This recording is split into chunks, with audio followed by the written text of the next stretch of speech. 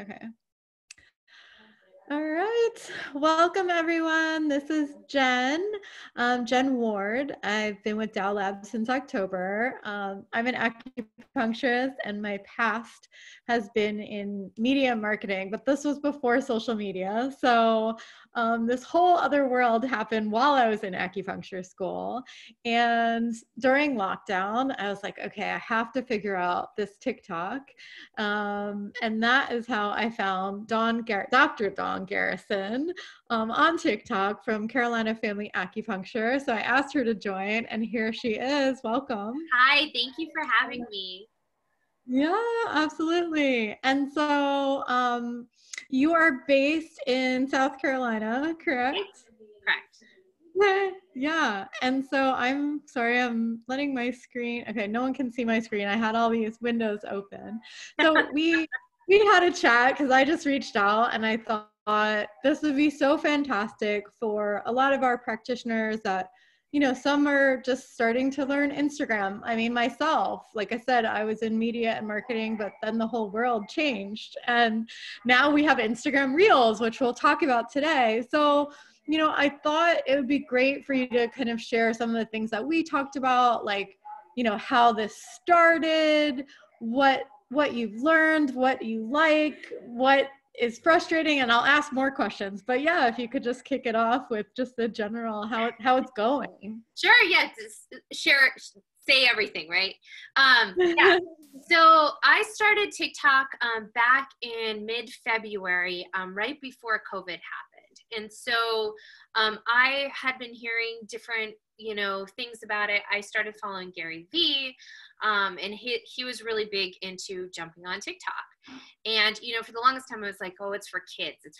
And then I had this realization of like, well, if I'm going to be able to keep coming with this medicine, and if I really believe in acupuncture and East Asian medicine, then we should be talking to the next generation, right? Like not just this generation, not just like baby boomers, but Gen Z, because those are going to be the next like area of patients, and they're going to be changing the world. So why not get on there? So I decided to get on there. And I didn't know what I was doing. I did a couple of videos, and then I just happened to stumble upon something, and I went viral. And I think part of the reason was because I was one of the first acupuncturists in the United States that was doing it. So there's a few of them in India, but I feel like there just wasn't that same level of resonance because of that. Yeah. So, and all I did was I just showed the acupressure point for Hoku, right? So this is for headache. And I just did a little demonstration that this is for headache, and this point went viral. And then I did another, and it just kept growing. So I went from like 10 followers to 15,000 followers in, like, I want to say 5 days or something crazy like that. And then I went from there, and I jumped to 40,000 followers. And from there I went to 100, and then it just kept snowballing over and over and over again. And what it made me realize, I mean, there's a few different things that it made me realize, but one of the big things that it made me realize is that people want to know how to help heal themselves, right? They want to understand how to be able to help themselves, especially during this time. And so I just wanted to share information. And so I just started like asking them questions or answering all the questions that were popping up. And then that gave me more information and content of what to do. And so I've really just been following what my requests are. And now I'm starting to get like the same requests over and over and over again. So I'm going to start doing, honestly, I think I'm probably going to just start redoing some of the videos that were previous. So TikTok's interesting. It's a little different than Instagram. Instagram, it seems like you only have like a couple of days where it actually lives. TikTok's not like that. TikTok, the algorithm, and it's been changing, especially during COVID, because it went from something that was starting to come about to like blowing up, full-blown blowing up. Yeah. And now there's actually a lot of acupuncturists on the platform. And some of them have bigger followings than I do. And I think it's just because we're all just kind of doing this thing and sharing the information. And it's really neat because it made me realize like how much our medicine has to offer and how much we have to offer. And yeah, so that it's been really fun in that sense. It's so exciting. And I love, because I don't think this came up when we talked previously, but just, you know, again, for the education for younger generations. And even just in the time, let's see, I started studying this medicine in 2004. I didn't go to school until 2011 officially, but even just in the 6 years that I was practicing, so like I started seeing younger and younger clients, and that was like my passion, as I loved getting in the workplace and, you know, working with some of the younger generation. So I love that that was actually one of the drivers you said to, you know, get on the platform. And, you know, last I checked, you had it was over 500,000 followers. So from February. And I think, you know, I think it was like 8 million likes or something. So, I mean, people are really interested in the content. So I would love, like you said, you're starting to get some of the same questions maybe that you started getting. Right. So what is it that people, you know, what is it that they are curious about? Like, are there certain conditions that you see a lot of, or, you know, how does acupuncture work? Like, what are some of the questions you're getting? So it's funny. So I haven't been getting a lot of like how acupuncture works, and mostly because I think what ends up happening, especially with TikTok, is that you get niche down really quickly. So like pretty much the majority of my platform in my profile are just acupressure points that I'm teaching. I'm starting to like expand out. I've done a few videos. I actually done several videos about like, you know, yin and yang basics and like talking about, you know, the channels and talking about these other things. You know, again, it's 15 seconds to a minute, is what, you know, the amount of time that you have. So you just have to give like a little teeny tiny bit of information. But those ones, I think because everybody now knows me as like, okay, you know, hey, I have a cold, or like I have a cough, or, you know, I have a headache, like what should I do? And then they come in for that. So that's sort of what I feel like my profile is known for the most part. But the basic ones, I mean, it's pretty simple. Like if you go through mine or like, you know, any of the other acupuncturists, you just basically, it's pretty easy. You just go see what like ones have gone viral. So like for me, headache, I mean, everybody deals with headaches. Nausea is a big thing. Fertility, you know, I've had some pediatric questions. I haven't done too much pediatric, mostly because it's typically just me, and I have a hard time like doing tweena. I really just need to bring in a model now and do like a few of them back to back. But so let me see what else. Puri cramps. I mean, that one is huge. So it's sort of all the ones that I feel like we see in general in our practice, right? I mean, if you have a specialty and you are focusing specifically on fertility, or you're focusing specifically on, you know, pain. I also get a lot of pain questions, neck pain, back pain, you know, knee pain, all, you know, all of those types of questions I feel like are like the most common ones. So. Yeah. Have you had to think about, and I don't think we talked about this when we talked, but it's something I just started thinking about. Have you had to kind of think about legality, like what you can say, what you can't say, like how you say certain things, or? To a certain degree, I mean, I feel like I always say, like, try this, right? You want to, like, say, like, hey, here's this thing. You can try it. You don't say, like, this will cure this, right? You know, like, you know that, like, you never use the word cure. Like, acupuncture don't cure anything, right? Like, so it's more about trying. And then I started doing a lot of my profiles. I'll put, like, you know, I have the first, because you can add comments, too, to your TikToks. And then those ones go up to the top. So I have, in the majority of my TikToks, I have like, you know, these are just recommendations. This is not medical advice, right? And that's part of the reason why I haven't really dived into herbs yet, because I feel like that that for me has been, I haven't really been able to figure out how to do that in a way that makes me feel comfortable because of that piece.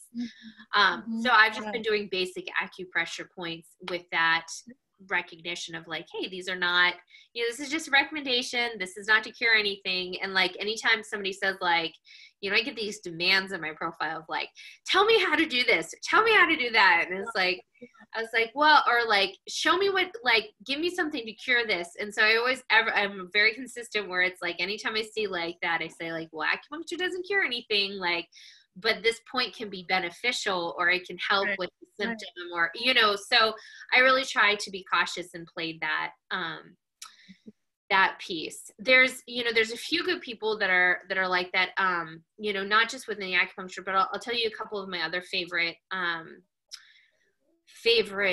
creators on the app. And one of them is actually a chiropractor, because I feel like, you know, hand in hand we go in well, and we've done a couple of collaborations.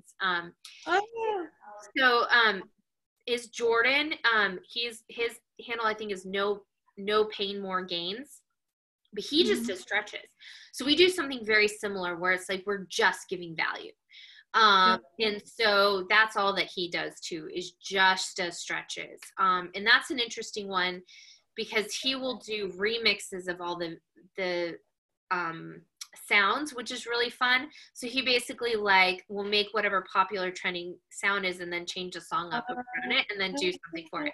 So that he's great. He's got like really big following too. And there's some other, you know, when I first got into the app, what I did is I actually went and I followed all the other doctors. So I didn't necessarily follow the other acupuncturists, nutritionists, or like chiropractors. I ended up following all the MDs, because it's like, okay, we want to present this information. We want to be seen as this, you know, yeah, we talk about chi and we love chi, but like, I never talk about chi in most of my videos. I do a little bit, but not too much. But like, I want to be shown and presenting our field as something that is, you know, extremely beneficial. And so I followed all the doctors to kind of see how they were doing it, because they can't give any medical advice, right? And so that has been interesting. I would definitely suggest people to do that, because that gives you kind of like a sense of like, okay, how do you do this in a way that is professional yet fun, right? Because people really like the fun thing about TikTok, and like any other social media platform, like Instagram is like really like, okay, you know, picture perfect, and like Facebook is really opinionated, and like TikTok is just fun, right? It's like people expect you to be a little bit fun and free and out of the box and like goofy and weird, and so there's a way that you can really allow your personality to come out like that. And I feel like one of the reasons why I feel like it's so popular is because of that piece. Like they want you to be, you know, genuine and authentic. And so, you know, just, I feel like that's a big piece about TikTok, is just kind of playing that boundary. So, or that like line, right? Yeah. Awesome advice and thoughts. And one thing that I am so curious about, last night, I think it was, I was like, okay, I need to figure out this whole Instagram Reels. And so I ended up watching, it was an 8-minute video about how to create 15 seconds on Instagram Reels. And I was like, I can't picture doing this. Like, you know, she was like, okay, and then let me record this. And this is the first 3 seconds. And then I have 5 seconds to say this. Yeah. So what is that like? Like, I mean, are you at this point, like you were dabbling in the beginning, and at this point, you know, do you kind of set aside certain hours of your week to say, okay, I'm going to work on these recordings? Does it take, you know, 20 minutes to do one TikTok recording? Like what is that like? So I think those are great questions. And I'll tell you flat out, the ones that I do like in between patients that I've only spent like 5 minutes on are the ones that have gone viral. Yeah. Like without a doubt. Any of the ones that I've taken longer, like have tanked. So just that's something. But there's some very basic things anytime you're doing, and you can utilize this for like YouTube, you can utilize this for anything. But one thing that I've learned is that you always want to start off with a hook, right? So like, oops, sorry, there we go, turn my phone off. Uh-oh, where'd you go? Oh. Okay. So you always want to start with, can you see me? I can see and hear you. Maybe Okay, perfect. Okay. So you always want to start with a hook. So basically what that means is like any of my videos, and I think I just like accidentally did this, and then that's part of what it ended up happening. But a hook is like, hey, do you have a headache? Or like, let me tell you, 5 tips for blah, blah, blah. Or, like, did you know ginger works for colds? Or, whatever that piece is. But that's basically the hook, where you want to like get their attention. In the hook, you really only want to spend for about like 2 to 3 seconds. And then you get into the meat of it, like you demonstrate and show what you're going to do, and then you always have a call to action at the end. So those are sort of like the 3 steps that you want to do.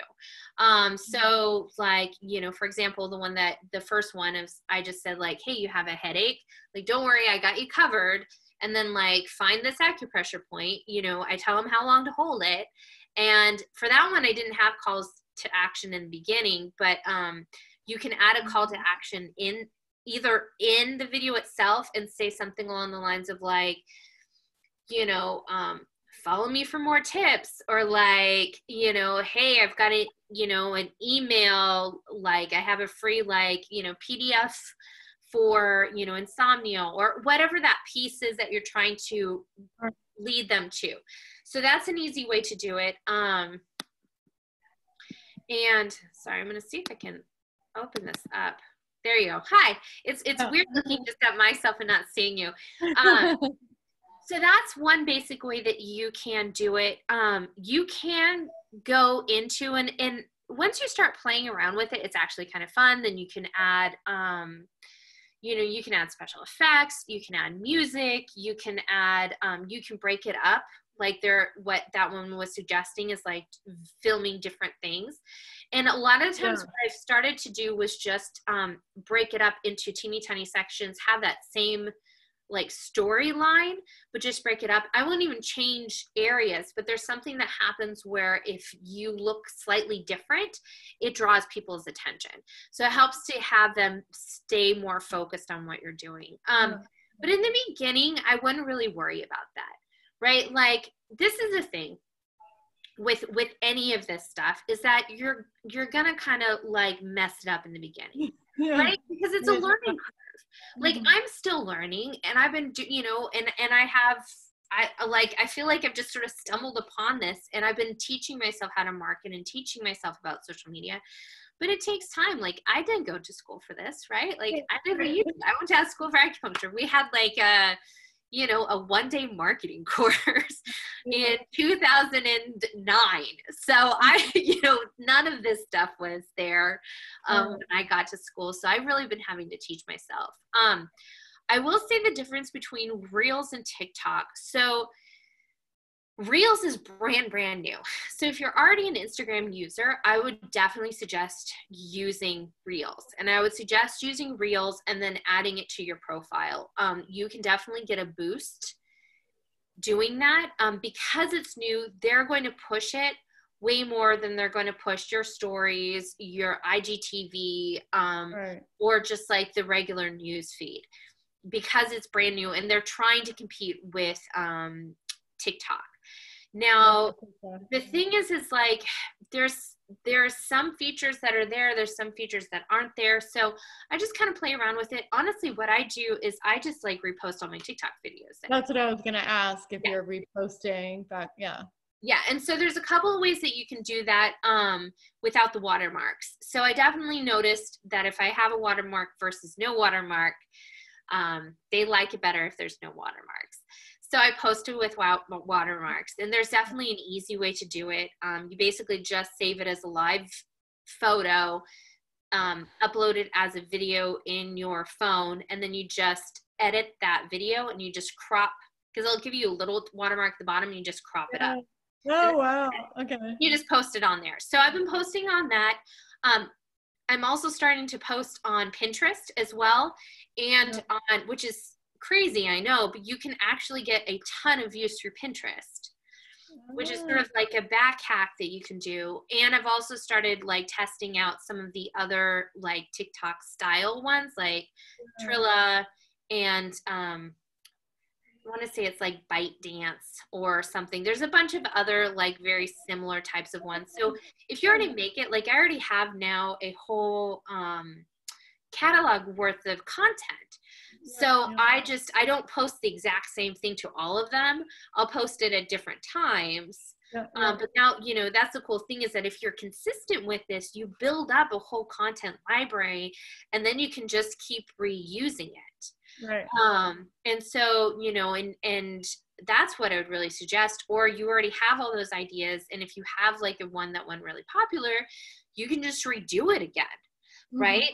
So like, I'm going to redo the headache one again, because that was like my first really viral video, or, you know, any of those ones that are really, really popular, because the followers that I have now most likely didn't see that stuff back then. I'm not getting followers from it anymore. So it's still on my profile, but I can redo it at this point. Exactly. So there's definitely a way that you can make it more systematic. But the biggest thing, hands down, is just be consistent and don't be scared, right? Like, it's okay. Make a fool of yourself. It's fine. I'm going to tell you a secret. Nobody cares. Like, especially on TikTok, there's something really freeing about that versus like Instagram or Facebook. If you don't have a following on TikTok, most people aren't going to see you. It doesn't matter. And then once you actually get enough momentum, like, and you do get seen by people, you know, they don't care because you actually already have that social proof. So like, don't be afraid to just go for it and make silly videos and have fun, because that's what people really want to do and connect with. Exactly. And I think, you know, all the conversations that I've had with practitioners, just in other fields, on, you know, anytime we've done Dow Labs panels, it's just about, right, being that genuine practitioner that each of us are, right? Because everyone practices a little differently. Everyone talks about the medicine very differently. So if you do an acupressure video and someone else does an acupressure video, it's probably going to be even a little different. Maybe it's the same point, but you know, and that's the beauty of, you know, social media, is being able to kind of just say, hey, this is me. And I think that's such a big part of our medicine, right? That patient finding that connection with that practitioner, right? Yeah. It just always, I think that's such a big part of our medicine. And so it's exciting for me to see. It's so funny and ironic that I left media because I was like, I'm so sick of conversations about Facebook. And this was in 2010. And that had me leave, you know, media. And then now I'm like, I'm constantly talking about social media as an acupuncturist. And I haven't like fully embraced, I've embraced it, but not personally myself. So there was one more question that I had, and now what was it? Let me see. There was one last question. I guess the one point that you had, and this also seems to be the theme, is consistency, right? Yeah. So for anybody whether it's doing an email newsletter or whether it's posting, right? Just having some sort of consistency, not just for the client base or the audience or whatever your goals are, but I think it also helps us as individuals, right? To have that consistency, have, you know, a plan. So I know some people kind of manage things on their own, others get support.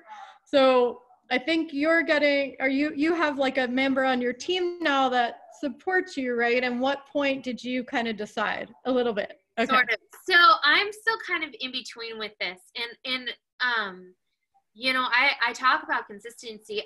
In all honesty, like if I was more consistent, I feel like it would be even like I would have even more momentum at this point. And because of, I'm sure, like I can't be the only like mom at home trying to run a business during COVID, right? So there's a certain point of sanity that has to happen with this. And my goal is to be more consistent and actually set aside times. I've started doing more schedule blocking so that I'm incorporating and actually spending this amount of time. Like my goal from here is to move into YouTube, which I feel like is it makes a lot of sense for me and what I'm trying to do. And so I actually ended up talking to somebody, and I'm starting to get some help. But it's really brand new. And so it's still pretty much all on my own. I'm still kind of figuring out stuff. I spend money for consultants to like figure out and really learn this stuff, because this has opened my eyes to potential, like in a way that I never really recognized. And so that's the thing that I would say is like, yeah, sometimes it takes a little bit of time. And I feel like if you're just doing sort of what's normal, which is like, posting on your, which is what I was doing. So that's where I'm coming from when I say what is, I feel like is normal for us as acupuncturists, right? Is like, posting on your Facebook page, like your business page, like either once a day or a couple of times a week, and then posting on your Instagram page. And that's it. You're not really going to generate anything. And I think part of it is because, one, people don't put their faces on those things, right? Like we put like our, a picture of a green tree and talk about like the wood element, or like we put a picture of, do you know what I mean? Like there's this way that I feel like most acupuncturists I know sort of have that feeling. Now, if you watch and you look at the acupuncturists that have a bigger following on social media, is because they're putting themselves out there. They're putting their face, they're doing lives. They're like showing and demonstrating and giving value in these other ways, instead of just hiding behind like sort of these Canva, beautiful, but Canva style photos. And what I've noticed is that when I post something like that I spent, 20 minutes in Canva making really pretty, and then I put on Instagram, right? And we all do this, so that's what I'm saying. I'm calling myself out on this. That's why I'm laughing. I get it. And they're really pretty. Like, I get maybe like at this point, 40 likes. If I post something on like a video, if I just repost one of my TikTok videos, that thing will get like, 2,000 views, like on my stories, 2,000 views versus something that doesn't. And it's amazing. People want to see you as a practitioner. They want to see you and hear you speak and see what you do. And I think if you can do that and be consistent with that, whether it's like doing lives or, doing the IG lives, or you can go live in TikTok, or even if you just do those videos and then you repurpose them, do it. Because I've just noticed a huge shift in that. So I don't know if that answers your question. Did that answer? Absolutely. Yeah, absolutely. And and thank you so much for your time. I know I said we would go about 30 minutes. We're at that 30-minute mark. I appreciate you taking this time to share with our audience. And the one thing that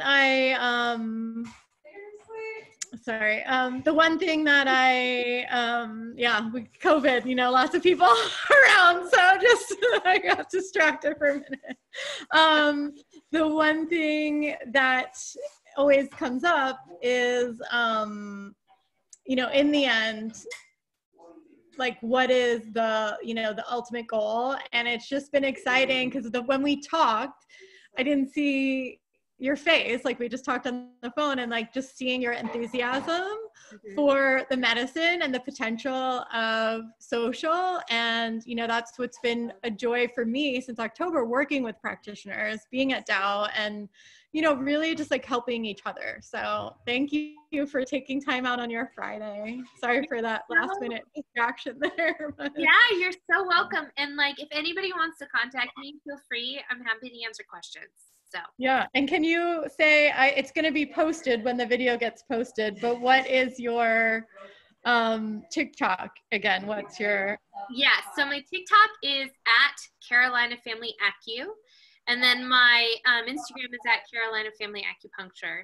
And then you can always just email me at carolinafamilyacupuncture@gmail.com. So, so those are some ways to get in contact with me. Great. Yeah, when we let folks know, we'll have your handles for all that. So awesome. Anything else, or you feel I think this was great information and just, awesome for sharing your experience. Anything else that I think one additional piece that I would say, as what I've been kind of learning, and I've been trying to really kind of figure out marketing through this whole process, is that sometimes we have to actually spend a little bit of money to make money. So finding, if there is somebody that can help you with some of this stuff, don't be shy, because I feel like the returns on it are so big. Absolutely. I know so many acupuncturists sadly aren't really making a ton, and especially during this COVID, it's really scary, right? But I think if we can kind of just as a medicine and as practitioners really kind of step it up and do that, we're going to be, our medicine is so amazing, right? We're capable of helping so many people, but we can't do that if people don't know we're there. And so I just can't say enough things about putting your face out there, getting somebody to help you, find some sort of program to help you to advertise, because there's so many ones out there, and they work. They really, really, truly work. You just have to put some time and effort in it, but you get an amazing return on it. So that's my last little piece. Yeah, I agree. I completely agree. I've been in the online space for 10 years in a different realm. I've been coaching, and seeing these health coaches that started 10 years ago, and, seeing some of the acupuncturists that first went online, and now with COVID, really getting a chance to kind of see who are these folks that were ready to go and go online, and others that are finally kind of saying, all right, it's time, and then others that won't, and that's fine, right? Because everyone's going to be a little different in how they practice. But yeah, we have the potential on these platforms to continue to educate and help, because that's really all any of us have wanted to do, is just help as many people as we can worldwide now. With possibilities are endless. Well, thank you again. And yeah, we'll keep in touch, and all the best. Thank you. Bye. Okay. Bye. Thanks.